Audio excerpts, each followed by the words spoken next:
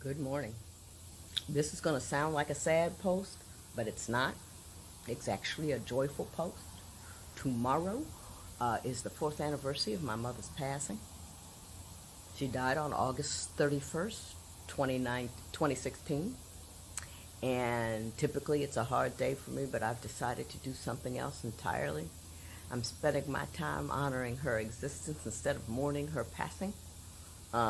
So you know what I did? I got up, I put on a dress, because she always liked me to be more feminine. I spent a little more time with my hair. I didn't conquer the whole thing, but I do look better. My mother used to always be distressed about my lack of interest in my personal appearance. She one time said I was going out, I don't know what I was doing, and something. She looked at me, she said, "Baby, if I didn't love you, I'd let you go out looking like that. But as it is, you got to turn around and go change your clothes." And my mother never minced words.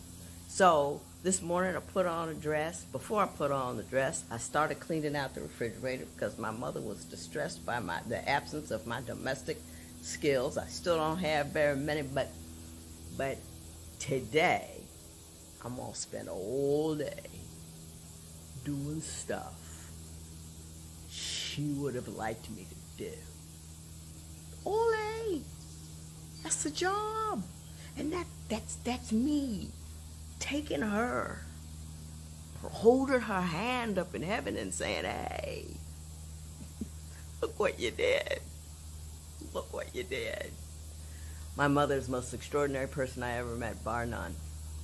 She was an emotional genius. And that, I believe, ladies and gentlemen, is the most important part about her. If you look around yourself today, you know I'm always talking about being emotionally intelligent and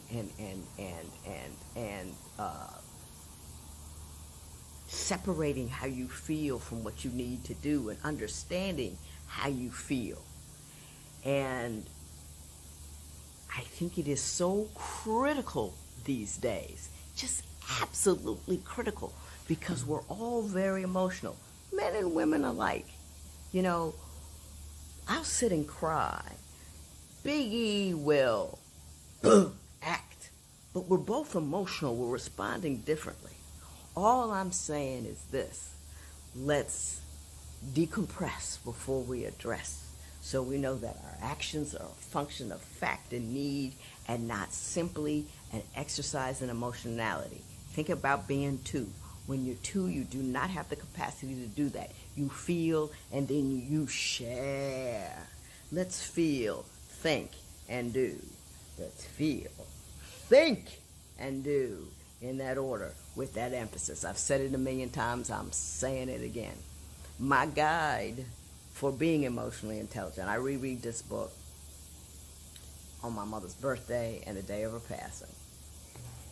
This is it. It's called My Mother's Rules. I wrote it in 2007, and I wrote a passage in it where I say that teaching people the deliberate and purposeful development of emotional skills is as important as teaching them to read. It is, because people feel, do, then they give you a rational explanation later. I learned that on the bench. But let me tell you something. I'm a happy girl today.